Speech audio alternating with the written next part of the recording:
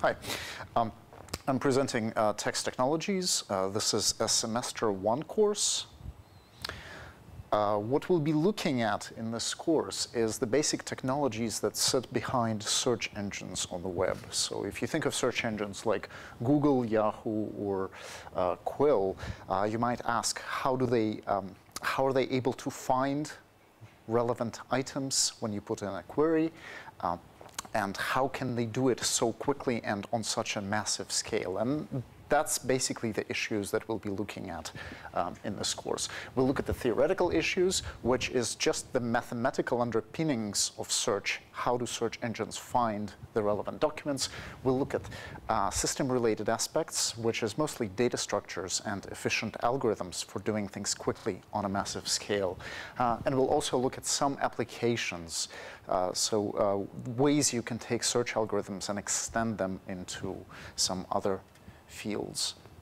So on the theoretical side, we'll be talking about things like the nature of text, the basic statistical laws that govern text, retrieval models, which are mathematical formalisms that allow a search engine to match documents against queries. We'll be looking at a number of different models, such as the vector space model, the language modeling framework, probabilistic retrieval models. If time allows, we'll also be looking at some advanced modeling techniques that are used as part of search. So, for example, how you can incorporate clustering algorithms into search, how you can use learning to rank. That's a machine learning approach to searching, and certain others. On the systems aspect, we'll mostly be looking at the efficient data structures and algorithms for building a search engine, but we'll also look at things like crawling the web, so you'll learn how to write a web crawler. We'll look at text processing. How do you take text and convert it into something that can be used in an algorithm? We'll look at indexing methods, query evaluation methods, and possibly some network-based distributed methods for doing things very, very quickly. On the application side, we'll look at web search. So what are the things that are specific to the web?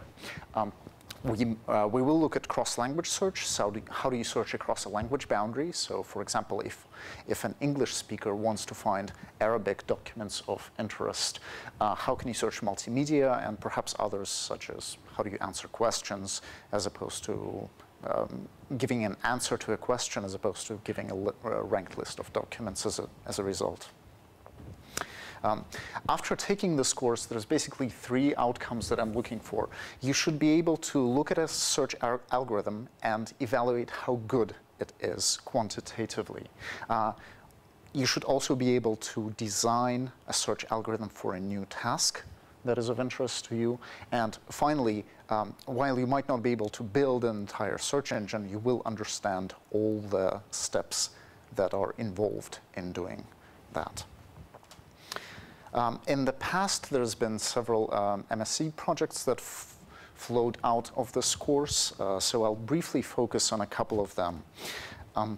So in 2009, there was a successful project on image annotations. So that's taking some of the techniques we described in the course and using it to automatically assign tags to images. So you may have an image which has some objects in it, and basically sticking the tag description on that image completely automatically. Another interesting project was on trying to analyze message streams in multiplayer games and trying to infer things like the roles that the players take when they play the game just from the communications. So there again, the course provides the valuable background in analyzing what exactly was said in the messages and how it can indicate what role a person was playing in a game. Finally, this year there's a project on trying to extend search engines to provide highly graphical, highly interactive search experiences. As far as the contents of the course, The final exam accounts for about 70% of the mark.